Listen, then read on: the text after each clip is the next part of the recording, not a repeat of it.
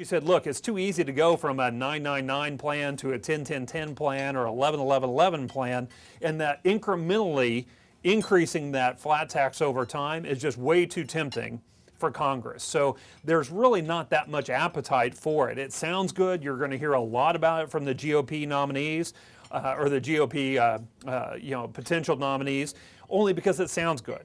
And it sounds very good to the electorate. The reality of it is, no, I do not see it passing. What we do see in the discussions around tax reform, when you really get down to the basement of the Congress building and talk with the staffers and the discussions that are going back and forth across the party lines, is a flatter tax. So narrowing the bands of the marginal tax brackets, continuing the elimination or reduction of various exemptions, broadening the number of people paying into the system, and finally, make no mistake, everybody paying more.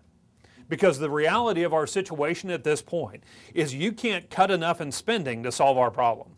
You can't tax enough to solve our problem. It's going to take pain from both sides to actually get under control that debt trajectory that we find ourselves on right now. So, long answer, but I apologize. Yes. Any other question? Yes. I've heard that these are not really tax cuts, but just slowing down spending. Yes. Is that the truth? The question is, I've heard these really aren't tax cuts, they're just slowing the growth of spending.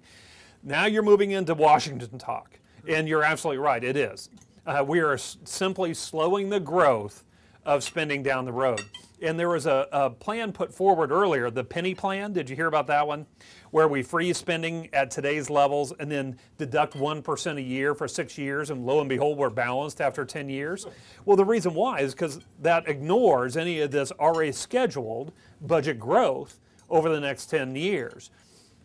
This is Washington speak. Yes, we are talking about slowing the growth of already agreed upon spending, and that's where these quote-unquote cuts are coming from. And I think that's where the American population gets so frustrated, because it's not the way we work. It's not the way our lives work in our personal finances, but it is the way Washington works. So, yes, Pat. Jeff, why would any American, though, have any confidence left in Washington after this debacle with the debt ceiling, put it in the stock market and everything? I mean, after everything else we've been through, why would anybody? Why would anybody have faith in the U.S. system? Well, I still think it's the best one out there.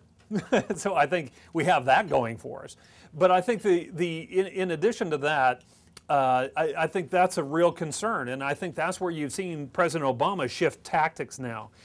President Obama had governed in his first 2.5 years as president as what I would call a parachute president. And what I mean by that is he was more than happy to let the Republicans and Democrats clash over these situations and then parachute in at the last minute and broker a deal that neither party was really happy with, but bottom line, get it done, get something done.